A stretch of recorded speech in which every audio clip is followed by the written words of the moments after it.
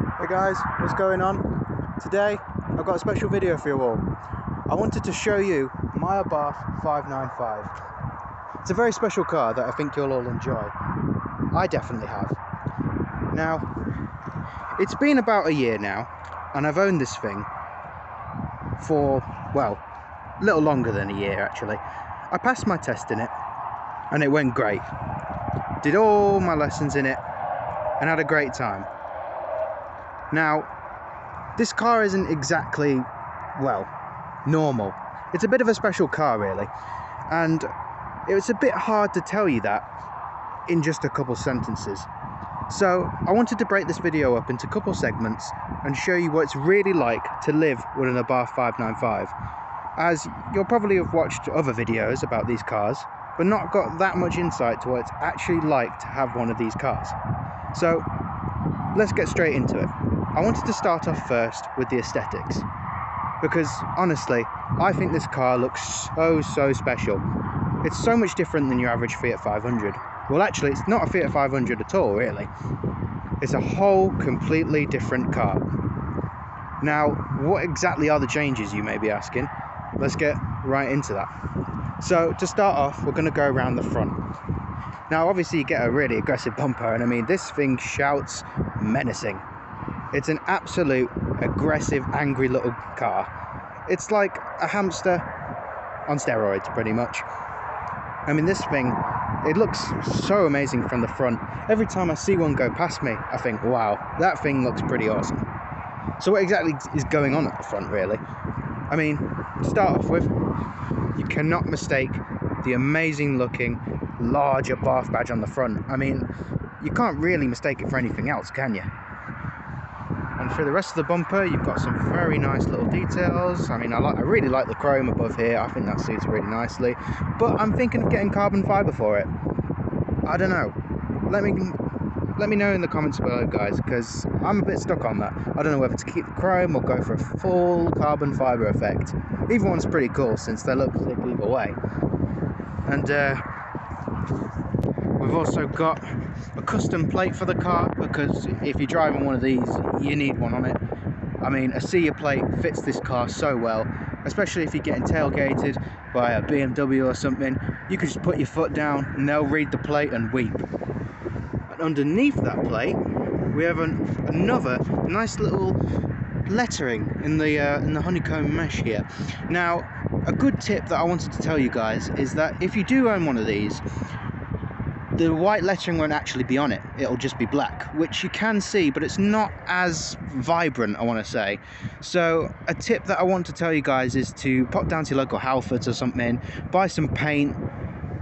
I use tire text from a pen and that worked quite well, and it just looks 10 times better, especially because I do have white accents in the car. It makes it look so much better in white, but it's your preference really to whatever colour you want to put it as. Now you also do get this very nice vent here, which I think is pretty awesome. It does actually help with the car's power and efficiency, because all the air goes through there and yada yada, you probably know. And you also get this very nice little splitter here, which goes along with the rest of the aggressive little front end here, which I really love. I mean, this car from the front, honestly guys, I can't tell you enough how great this looks. I mean, moving on to the bonnet here, nothing special, you know, just a nice bonnet, but you do get this little like this little shape here, little line, little dent in the bonnet, which I think looks great. A little I don't know what to call it really, a little ridge, little insert, but either way it looks great. Reminds me of an E-Class coupe Mercedes. They have two in the bonnet. I think looks really good. So it's like I've got a mini little E-Class, which is nice. Moving on to the side here, we have this great looking stripe, which I have added myself because it didn't come with it as standard, but every Abarth you see has stripes, looks amazing, so I thought I'd get it, because why not? I mean, it makes the car look 10 times sportier, and when you see it, it just looks really cool, so I thought why not? It was very cheap, very easy to do, and now it looks great. I mean, I want to say a thanks to my dad for that actually, because he helped me put that on, so props to him, because now it looks stock. It looks like it came with it stock, all thanks to his magic wizardry of putting on stripes and all that. We get these nice little almost like Pagani Huayra wing mirrors. They look really nice actually. I really like the shape of them, the black accent there and the paint there going to black again. I think that looks great. And coming down to the bottom here, you get this nice side skirt, very sporty, very aggressive. I think that looks really great. Nice little touch there, as now it makes the car look even better, along with the rest of the body kit. We're moving up a bit. You also get these really nice badges, which again, you can't mistake for what the car is, because I mean, come on, look at it. It's an Abarth 595. What else do you need to know? That's all there is really to know. Now, moving to the back, this is where the car shines. I mean, guys, take a look at that. It looks so good. I mean, there's so much to go through, so let's get started here. Now, of course, like any other hot hatch, you need a wing. If you don't have a wing, what's the point? I mean, look at it. The way this wing sweeps up and goes across like that, it's big as well. It's a wing, guys. It's a wing, and a nice wing at that. I love the little indent here, the line that goes across, really nice. Also, I'm sorry guys for the dirt. It is a bit dirty, but it is winter. You know, you can't really help it. It is just what it is. Now, rest of the back here, I love this little aluminium chrome piece here with the badge on it. I think that looks great. That's really nice. And of course, again, another Abarth badge to tell you this is what it is. You cannot mistake this car, guys. What else is it? You cannot mistake it for anything else. But I do like these little lines here and with the black as well. I think that looks great. Moving on as well, this is the facelift car. I did get it on the facelift. It's a 16 plate, going on a 17, but I got it with the facelift parts, which is great. And sorry guys as well for the noise. I'm near a motorway, I believe, so it's a bit noisy with the cars, but hopefully you can hear me all right. But yeah, moving on, we do get the lights again, and of course the plate, read it and weep. Coming down here, we get these nice little well, standard, you know, reflectors. We also get this lovely little little vent here, which is real, does work, no fakery going on. And moving down here, we get this amazing looking diffuser. Try and catch that for you guys. I think that looks great, very aggressive. Just try and move my shadow out there. There we go. I think that looks fantastic with the little honeycomb mesh there. I think that looks really nice with the little extra bits on the diffuser. Very aggressive, and to be honest, it really makes the back of this car, especially with this little black lip here. You can see that. I think that looks really nice. You can get those in different colors as well, but mine came in black. I left it in black because it looks really good, so I kept it. Now moving on to these bad boys. These aren't stock. This is one of a few modifications I've done to this car, and it's a straight pipe exhaust, Toyo Sports exhaust, I believe. This thing sounds incredible, guys. I cannot tell you enough how amazing this car sounds. Modded or stock. The stock exhaust is nice. It does have a really nice deep grumbly tone, definitely lets you know it's a hot hatch, but I feel like if you do own one of these cars, you've got to get something a bit noisier, you know, just something a bit better. This pops and bangs as well. Does a massive bang at 4,000 RPM. Lovely stuff. Sounds great when you put your foot down. See it? There's the other one there. And I don't have a stick with me right now, guys, so I can't do the Carwow sticker truth test. But guys, these are definitely real. No fakery going on there. We can't have fake exhaust on a car like this. That's for sure. Right, sorry about that. And moving on again to the side. Now we have done the side, but I wanted to address the wheels, as these are 17-inch wheels. I think look great in this colour as well, graphite grey. Quite a hard colour to get for these wheels actually. You do get multiple different variants of the wheels, like different shapes, sizes. Actually, I don't know about size. I think they might just stay in the 17. But either way, I think these are my favourite wheel out of the lot, because the higher up models get the better wheels, and they're very expensive to buy second hand. So yeah, these are my favourite. I love the little indents there, the ridges going in. Remind me of OZ wheels, which I thought they were when I picked it up, but it's not. It's stock wheels, and they're remind me of Compa Motors as well. Very nice. And I love this centre cap here with the scorpion on it. That's a really nice touch. And I love the whole wheel, guys, really. But to accompany these wheels, we do have a full set of Pirelli P7s. Fantastic car. Well, fantastic tyre, guys, to go on the car. These are a really nice ride. whenever you're using the car.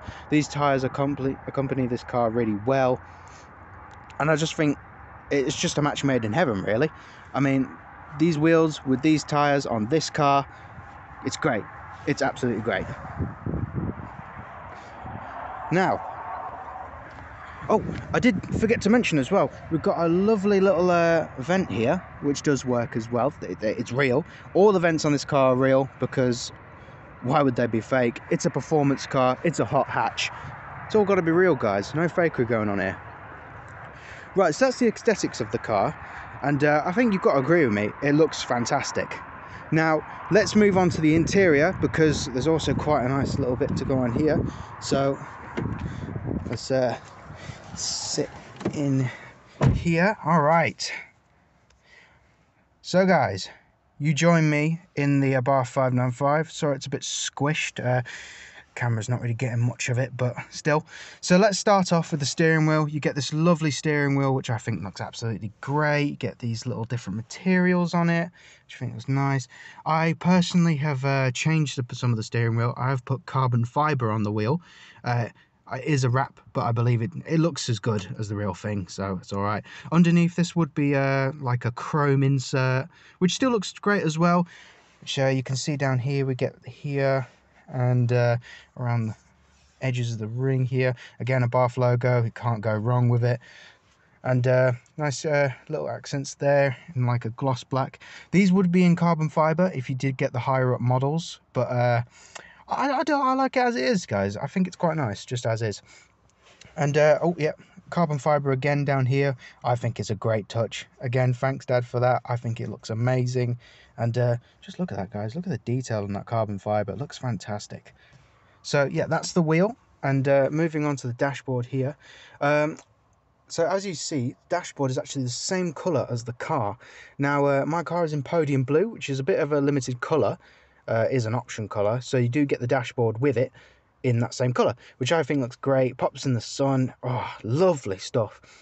Now on the dashboard you get this button here. Now this is the daddy of all buttons, I'm telling you that much. When you press this, all hell lets loose and this car shows its true colours, guys. But we'll save that for another video, for another day. Now of course you've got your hazard lights as well, and your lights, your fogs, which is just acts like a radio, really, like any other car does. But it's really nice. I like it. Runs Uconnect, but the services are actually expired now, so yeah, not really much point in that.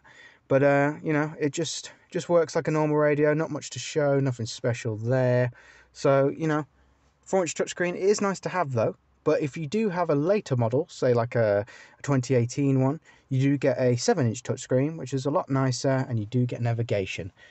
I missed out on navigation by a month, which I'm ashamed that, well, not ashamed actually, but it's sad that I didn't get that, but it's all right. Just whack a phone holder in, get Google Maps on. There you go, Bob's your uncle. Now moving up to the top here, we have this awesome turbo bar, or turbo gauge if you want to call it. I absolutely love this thing. So good to look at when you're driving, just looks so sick. And I've also added a little scorpion on top of here, because why not? You've got to add something at least, make the car a bit of a, give it a bit more character, shall we say. And I think that looks good as well, just a bit of blue tack, stuck it on. There you go. Now I'm thinking of wrapping the top of this turbo bar, the cover, in carbon fiber, but let me know, guys, what do you think? I think that would look pretty cool, but I'm just going to keep it as is for now.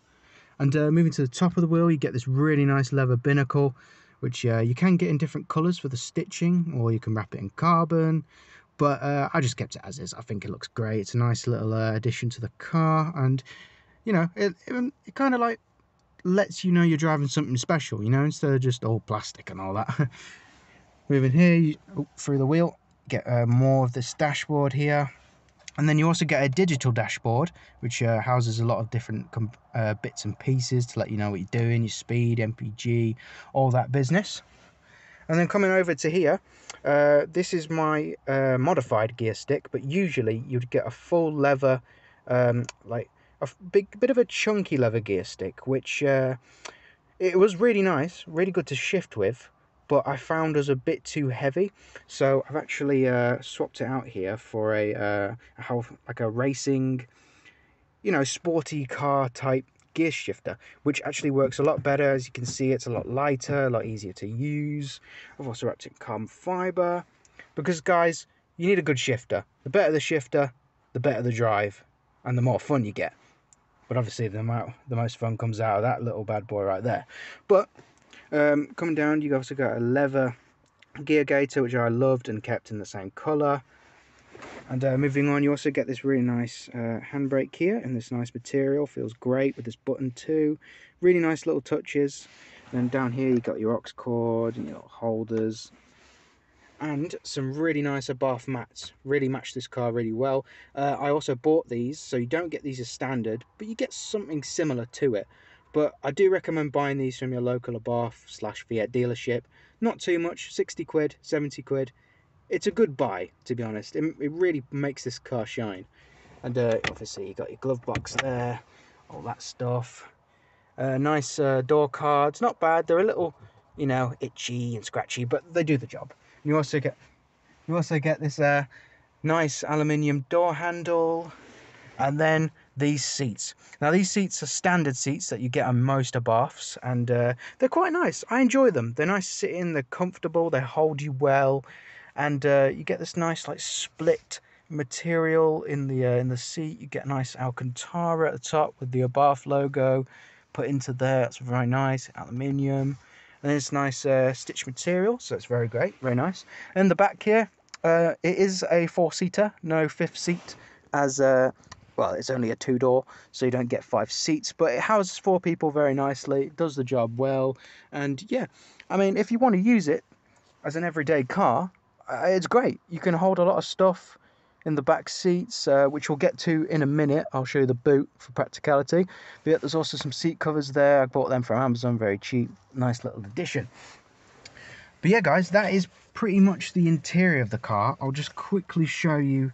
Here's the key for the car, which is a key case cover that I bought as a mod, but we'll get into that in another video, along with some more accessories. And cheeky Tudor there. Love this watch as well. But enough about the watch. Let's just show you what the key can do. So put this in there, start it up. There's your nice little startup screen there. I think that's wonderful. Little animation you get when you turn on the car. Let's just turn it on real quick.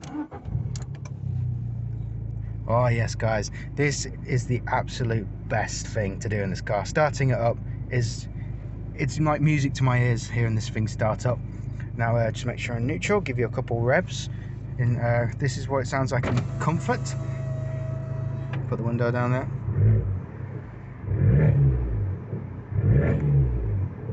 Sounds great in comfort, but if you put it into sport mode, you get a new different dashboard, which looks great. I really like this sport dash and display, looks awesome. I'll show you what's like sport. Sounds great, honestly. This car sounds great in any mode you put it in. So let's just show you what you get here. You do get your trip information, different trips, you know, what you've done, and then your tires. Now one thing about this is that you don't actually get your information that well on the tires. It just says okay, but hey, if they're okay, then they're okay. Take the car's word for it.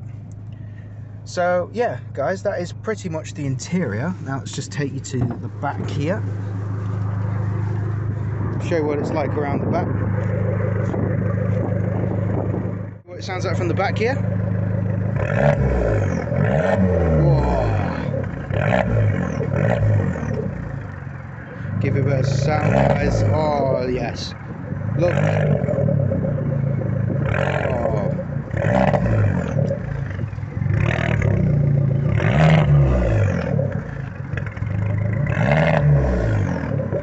Oh, nice.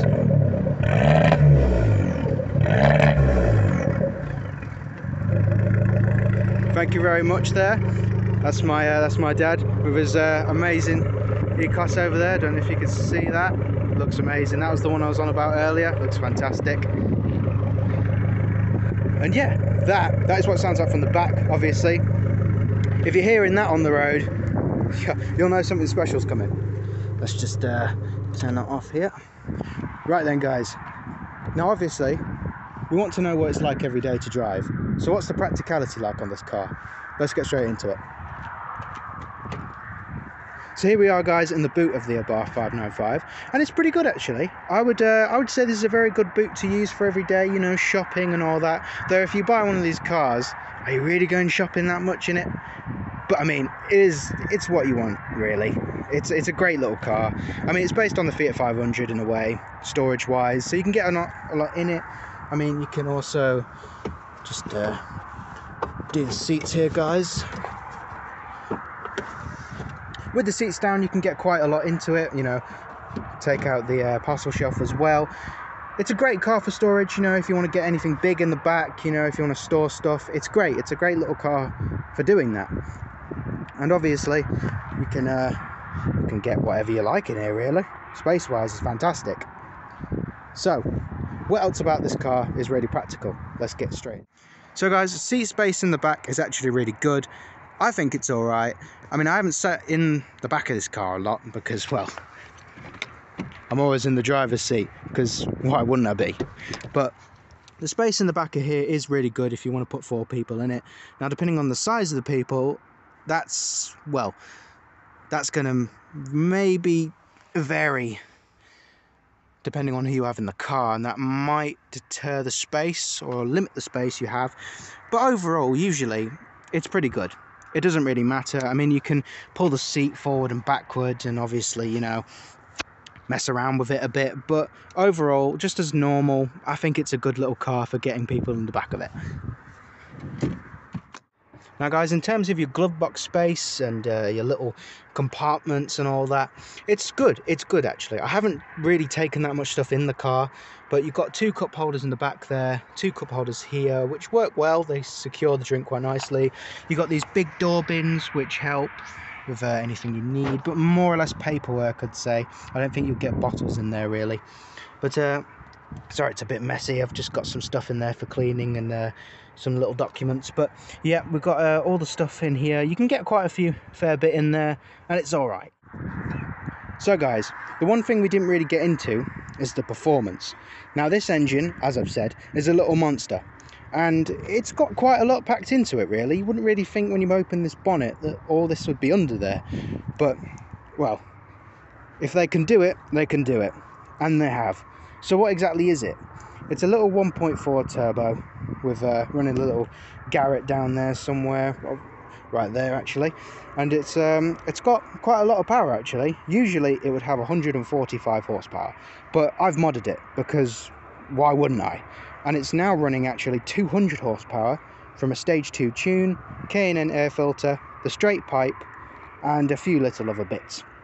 Very easy and very cheap actually to do. So I actually enjoyed the process of doing it as well. I would have thought it'd be a bit of a tedious process, but it was quite fun actually. And so yeah, that is pretty much all you need to know about the engine. I don't really want to bore you guys about statistics, but I will tell you is that higher models get higher power. So that's all you really need to know. So guys, what you really want to know is the goods and bads. Because if you want one of these, you're going to want to know the main reasons on why to buy one or why not to. Now obviously, surrounding Fiat is the image of breaking down and repairs, but I want to actually tell you guys, it's a bit of a myth. I've only had one problem with this car, and it's the battery. Now you'll know if the battery's gone because the dashboard will light up like a Christmas tree. And you may worry, you may start to think that the car's dead, but it's actually not. It's only dead in the battery. So just change it, get one, and then you're sorted. Very easy to do, you know, cheap to do. Just go down to your local garage or, you know, your little battery shop, buy one, stick it in, you're all good. Bob's your uncle. Now the only other problem with this car is the other repairs, such as the lower control arm. This is one of the main bad points. Now if you do want to do something like that, and you do need to do your lower control arm, it's quite tedious. It's very annoying. You have to take off the front bumper, do some other bolts and bits, take off the side vents and the side air filters, just to get to one bolt to take the lower control arm off, which I would recommend probably taking it to your specialist or the Abarth dealership themselves and hoping they can do it for you. apart from that, everything else is fantastic. I love this car personally. I mean, we'll go over the MPG figures and the fuel and the costs in another video, because obviously we'll probably do a little series on how I got this car and how it is to run. But overall, through my 1 year ownership, I've absolutely enjoyed this car. It's perfect. It's absolutely amazing, cheap to run and cheap to maintain really. But pretty much we'll go through mods in another video as well. I'll tell you how I've done them, what you can do, what not to do. But apart from that, guys, that's pretty much it of my my 1 year ownership review of this car. This was more like a review of the actual car itself, and if I have missed anything, guys, please feel free to put it in the comments, because obviously your feedback matters a lot of the time. But overall, I just wanted to tell you and review this car really, because in terms of my ownership, I've absolutely loved it. It's been a fantastic, cracking car, fast, agile, and just an overall bundle of fun for not even that much of the price. It's a bit of a gem really on the hatchback market, and a proper hot hatch to buy as well. So if you're thinking of getting one, I would recommend this car. I think it's, well, as I've said it, it's fantastic. I don't know how many more times I can keep saying that, guys. It's a fantastic little car. So that's pretty much it, everyone. I do hope you enjoyed this video, and there will be more videos in the future about this car, as I've said, mods, breakdown on costs. But for now, that's it. I hope you enjoyed. If you do want to see more content, subscribe, like, hit that bell, and I will try to deliver it to you as quick as possible, because I want to show you more of this car, guys. I've loved it, and I think you'll love it too. So I'll see you in the future, guys. Have a good one, and see you later.